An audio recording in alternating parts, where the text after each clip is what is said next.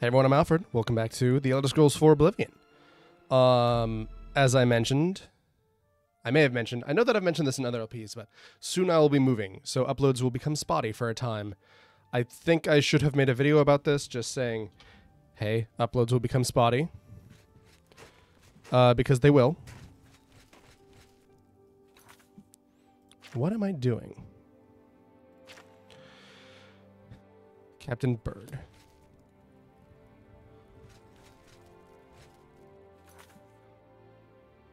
Right.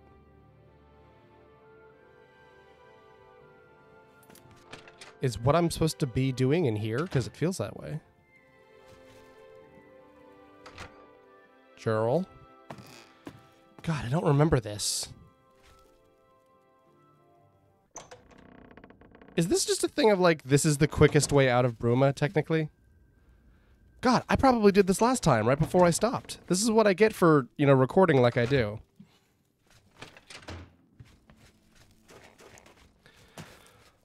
It's not been that long between recording sesh. Not as long as it usually is, that is. I only recorded this, like, not even 2 full weeks ago. I mentioned at the start of my last recording sessions that I was like, yeah, so I haven't uploaded in I haven't recorded anything in a month. I've come out of a coma. Like, my arm is numb, my eyes are all wide, my beard isn't combed. Where am I going? Thought this was the exit. Can I travel from here?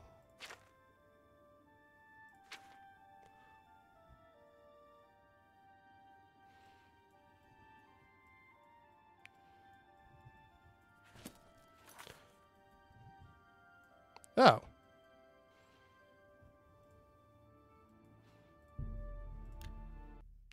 Cool. That's fine.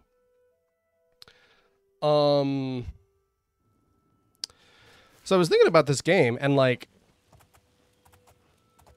I don't know if I want to compare it to the other ones. I know that that's weird, but like, everyone's like, oh man, Fallout New Vegas versus Fallout 4, which one is the true successor to Fallout 3? You know? Fallout 3 New Vegas and 4, who is the successor of the classic Fallouts? And like, man, if you don't want to see guys having the same argument 10 times in a row every day, don't visit any forum where Fallout New Vegas is available.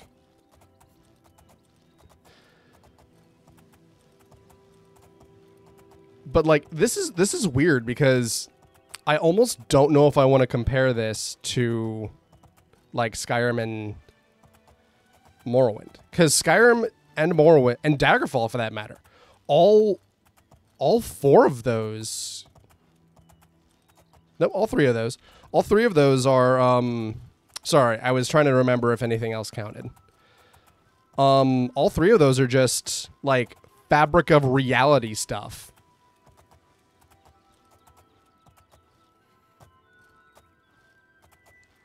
You know? Like, the story here in Oblivion is actually, like, smaller in comparison.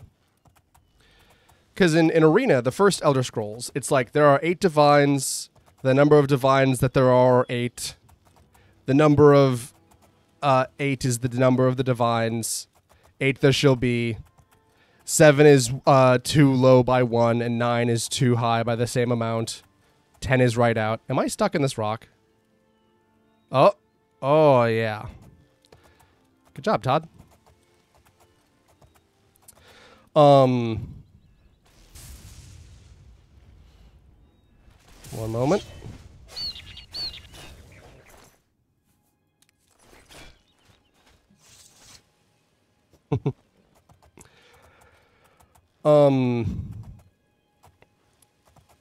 Yeah, the Divine's working that way in Arena is a whole thing. And then in Daggerfall, it's like the 9th Divine, which will affect the reality of everything. And in Morrowind, Dagothar is going to replace the totality of existence with himself. And then in Skyrim, Alduin wants to destroy the totality of existence.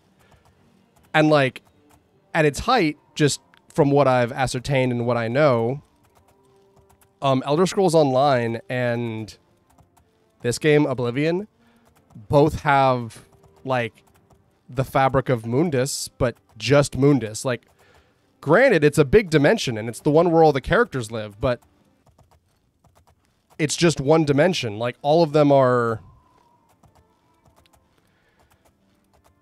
like, existence, reality is going to be fine. I know that that's kind of weird to say, but, like...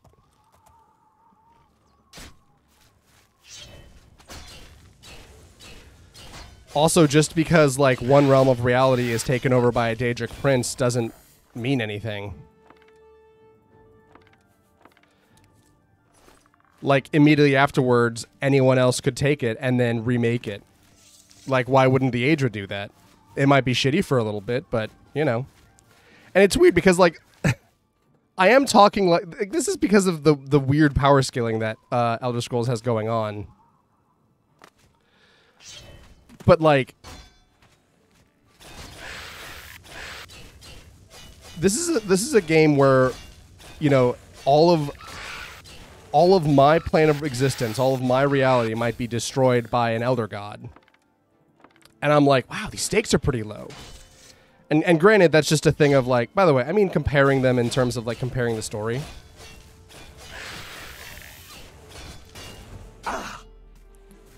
But also, like, I feel like I'm meeting a smaller cast of characters. Like, part of that is because they wanted to put Sean Bean in the game.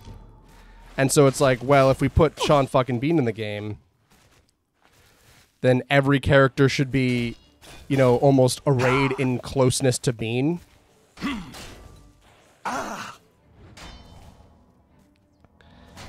But, like, because Sean Bean is the main guy that I'm talking to, and I feel like I'm only talking to that one guy,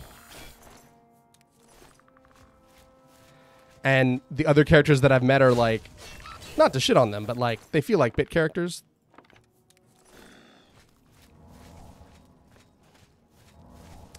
I just, it's so interesting that, like, the stakes are, like, still comparatively high. And yet, I don't feel like I really want to compare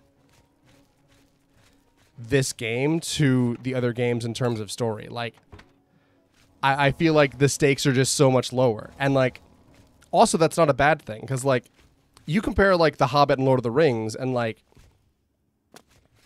I can still get as emotional about Lord of the Rings as I do about The Hobbit, you know? Like, stakes being lower or higher is not a bad thing.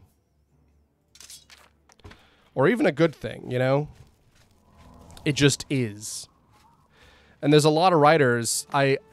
This is a problem that I understand in so much as it is a Dragon Ball Z problem. And I usually refer to this as like a Dragon Ball Z power scaling problem. Though I relay it to my wife by means of Supernatural. Because both Dragon Ball and Supernatural have a problem of like... Okay, so last season we blew up a planet. Where do we go that's bigger than that? What about a sun? Can we blow up a sun? And like Dragon Ball Z, you know, blowing up planets is now the thing, so the next guy is going to blow up a planet and he's going to make it look really easy. And to him, it'll be really easy. Do I have a torch ready? I do. Cool. And so that's the escalation. And then, like, then it's a guy who can destroy galaxies, and then it's a guy who can destroy... Or rather, one star, and then galaxies, and then universes, you know? And sometimes, because it's all within the same, like, thing... Like, it works in Gurren Lagann, because Gurren Lagann is one show that was built from the ground up from day one to have, okay, at some point we're going to be fighting with galaxies. We're going to be throwing galaxies at each other like shurikens. You know, like, Lensman and Gurren Lagann, like, that's fine, just because the arms race was intended from day one. But sometimes in Dragon Ball Z, it's like, okay, so gods are real. Like, a dude who is not just, like, titled God. Wow. Classical, like... That's funny.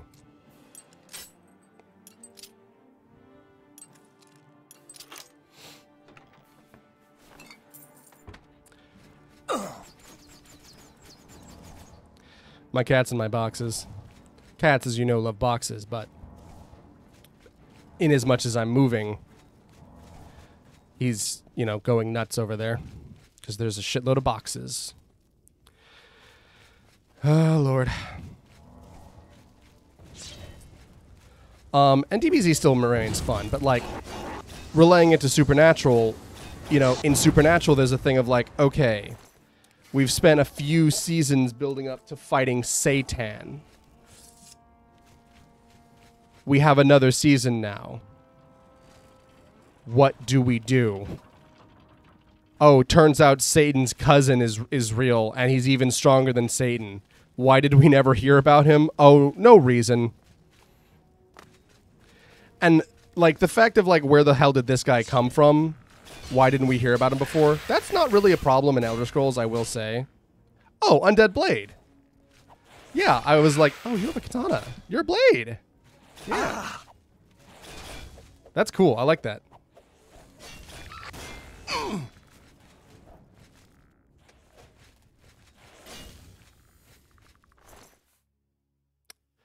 Amulet of the Ansei. Yeah, that's fine. It's all right. Just a generic helmet, you know? I'm sorry if you can hear the cat in the box next to me. If it's distracting you.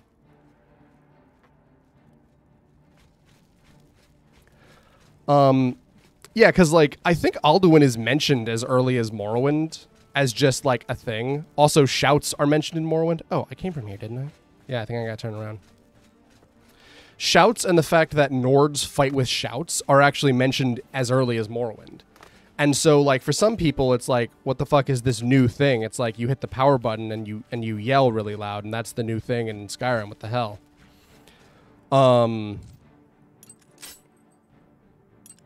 But for some people, it's like, oh, this is that thing that they talked about in the 36 Lessons of Vivek, you know, now 10-ish years ago or something.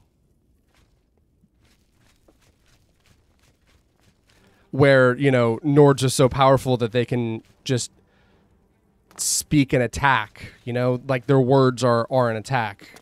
And they're called tongues because, you know, the warriors, the important thing about the warrior is their mouth. Dude. I know I'm backtracking now, but I got turned around in there. Oh, yeah, it's that trap. If I hit a door and it takes me outside, I'll know I've gone too far.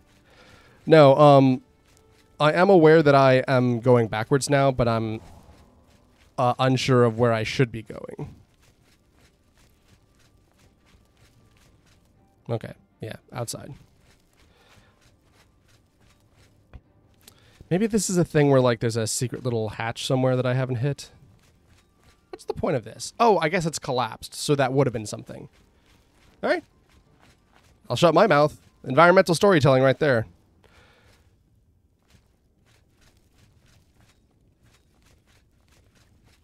You know, who am I to complain? Okay, so this is that stuff from before. And then this leads down here. This has nothing. This is just a little... I guess it's like a place where you put your coats for when you're coming down here. Tiber Septim and his guys hung their coats there, I suppose. But yeah, like, the concept of a cult of a Daedra is like, yeah, of course, we know that those are a thing in Morrowind. And if somebody gave the, oh, this thing. Doi. Yeah, I kept putting my back to this because I would, like, turn and I wouldn't see this. Yeah. Whoops. It's all right. You got to hear more of my dulcet tones.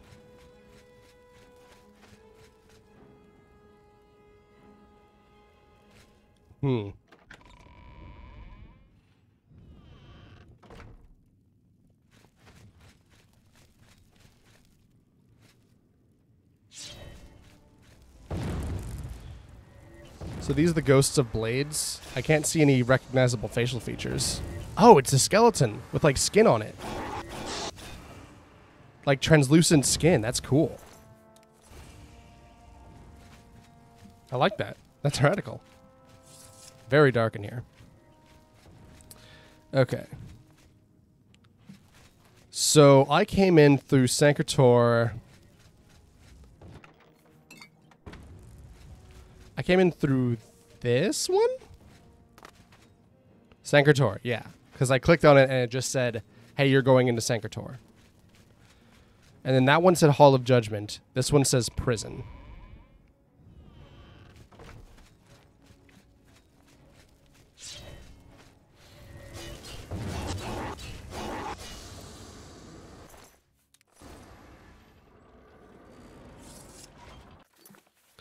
Why don't we put some juice on there, huh? Oh, wait, they're in here, right? Are they in here? They are.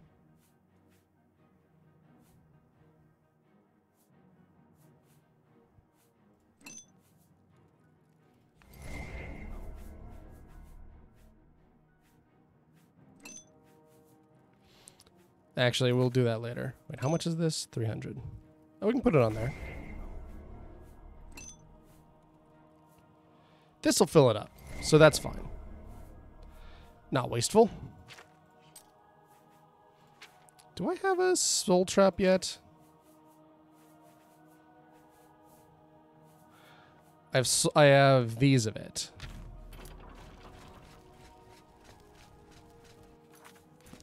I'll switch it off. I'm probably not gonna get the chance to like proper soul trap a ghost. Or it'll be an awesome soul and I've missed out on an amazing ability.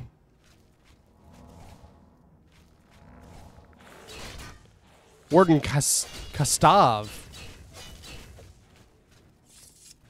Oh, you're just a skeleton now.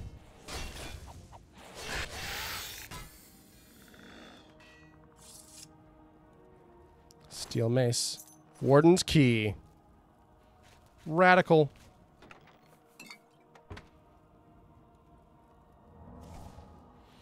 My kitty cat's crying.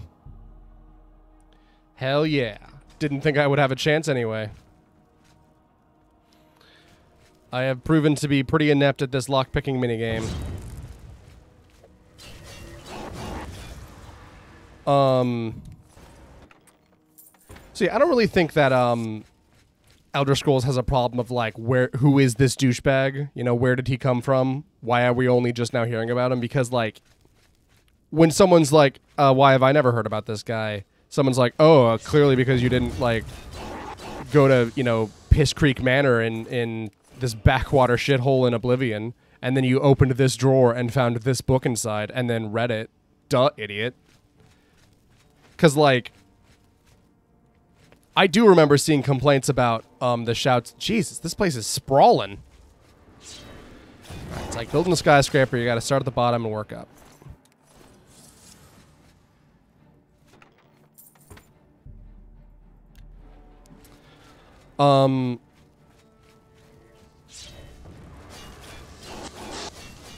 But yeah, because like there have been times when people have been like, "Where is this from?" and people are like, "Right here, bro."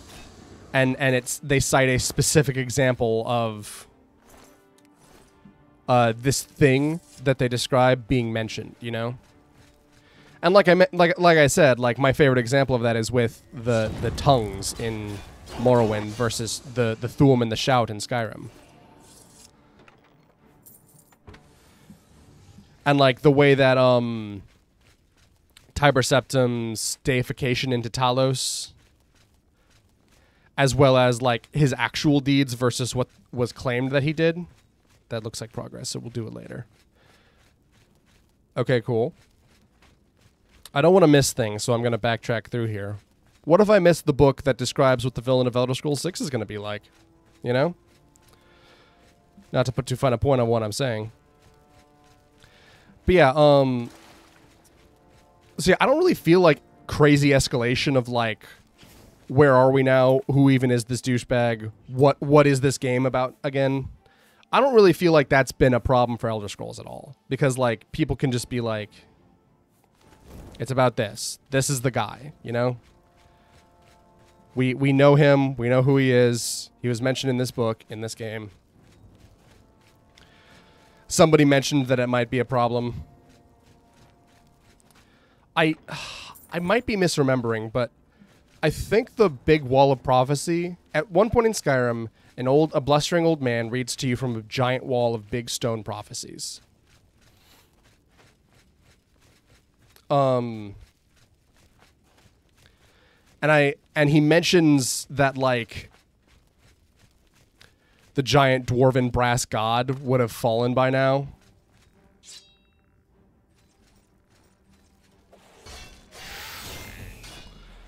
And he mentions that, like,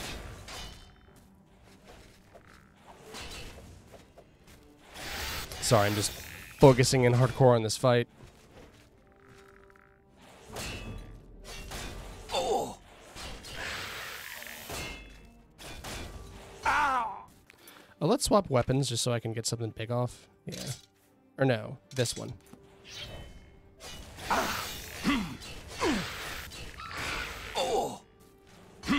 You're the only guy fighting me, right?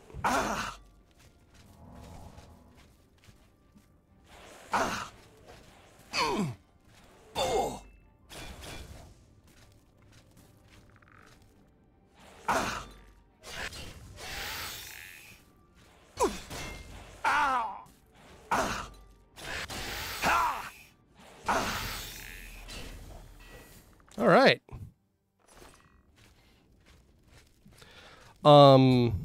I've destroyed the second of the cursed blades guarding Sancre. Freeing his spirit to help his companions lift the Under King's enchantment from the Shrine of Tiber Septim. I should search for the other two. The Under King is the quote-unquote villain of Daggerfall.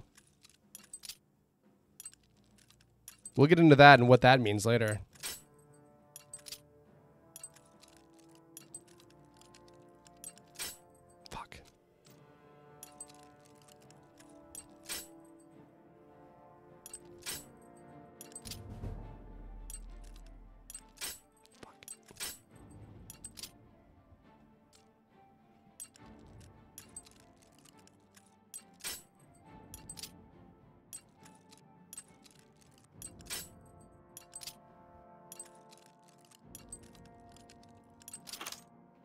Okay.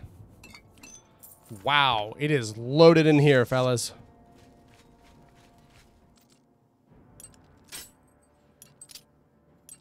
I'm all shot. I can't think, I can't focus, I can't do it.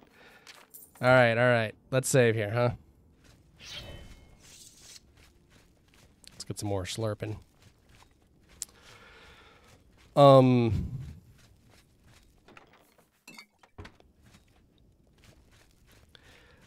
But yeah, like the plot of Daggerfall is there's going to be a new god that someone's trying to make. The plot of Morrowind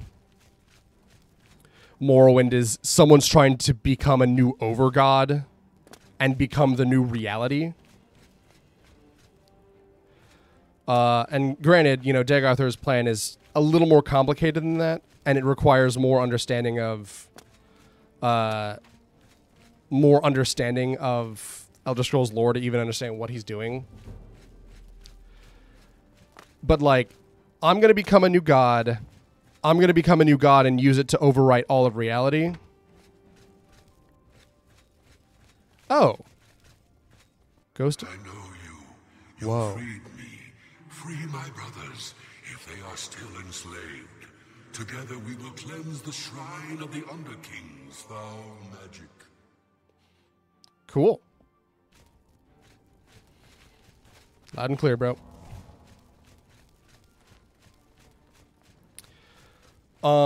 Yeah, this is it's a thing of like. Sorry, I was going through the plans. Become a new god and overwrite reality. And then in Skyrim, it's I already am a god. I'm gonna destroy reality. Wait, go back. I don't know how to get out of here. The Sancre catacombs. Can I get out of here? I was hoping that this wouldn't happen because I didn't want to... Oh, it's scary down there. Look, I don't have a fear of underwater stuff like some people do. I know that it's like one of those like semi-common fears of like being afraid of water monsters and stuff like that. I don't have that, but like sometimes when I can't see the bottom of a deep thing of water and it's dark, I'll get a little frightened, I'll admit it. It's scary down there. What enemies? Alright, what is this? Hall of Judgment. Okay, so this is new.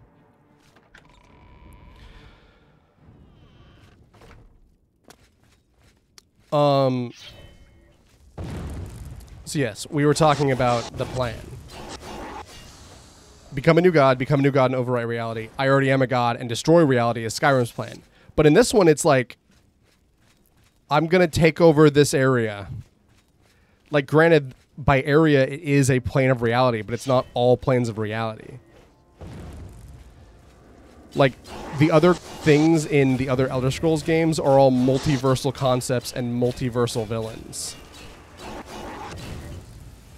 Whoa. Paralysis, I guess? Something like that? Yeah, those are all multiversal concepts and villains. This one is, you know, he's from another dimension, yeah, but he's just coming to this one. Catacombs. Wait, is this where I was? No, this is new. I'll go ahead and do it.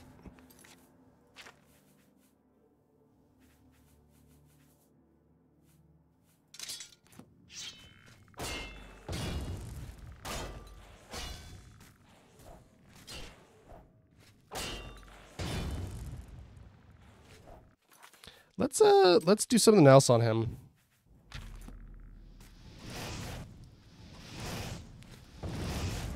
Skeletons hate fire. Whoa. What are you swinging around, mon frere?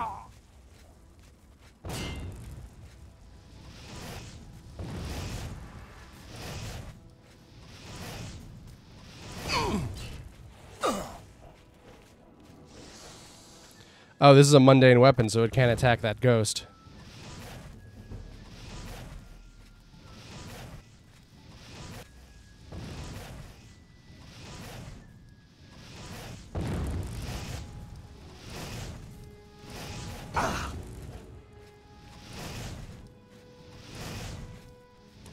That's alright, there's some strength in mundanity. A lot of strength, I would argue. I have a sorcery, yeah. I might have less than 100 sorcery, which would mean that that's a bit of a waste, but that's okay. Ow! Yeah, alright. Do my pew-pews. The third of the cursed blades guarding Sancre. Destroy the last of the cursed spirits.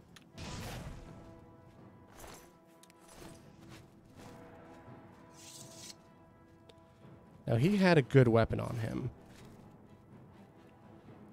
I think, at least. Here it is. Northwind. Take one, leave one. Frost damage. That's nice. That's a really nice weapon. Magic damage, I'll admit, is a little situational, shall we say.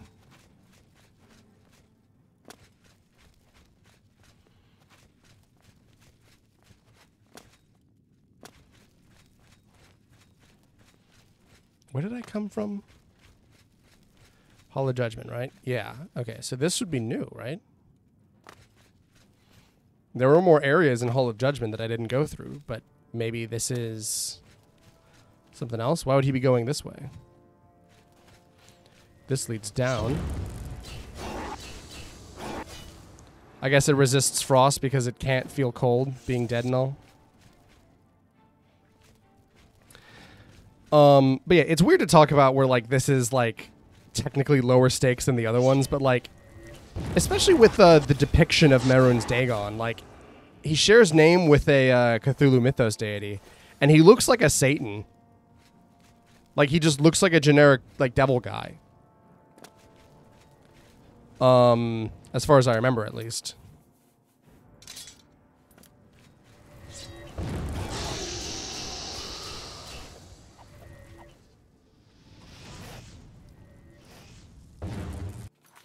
Let's get some schlurp, huh?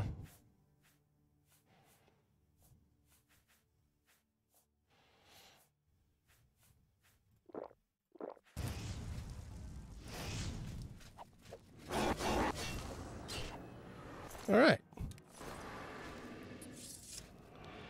But yeah, I'm perfectly content with like the stakes of this game. Like, I just want to air out the fact that I'm like, this is a weird way to put this, but this is technically lower stakes than all the other games. But there's no reason that that should be a bad thing. In fact, I think it's a good thing. That's all I wanted to really say this episode. So I'll cut it here. I've been Alfred. This has been Oblivion. Episodes and uploads in general will become spotty for a bit. Thank you for the patience. I'll see you next time. Bye.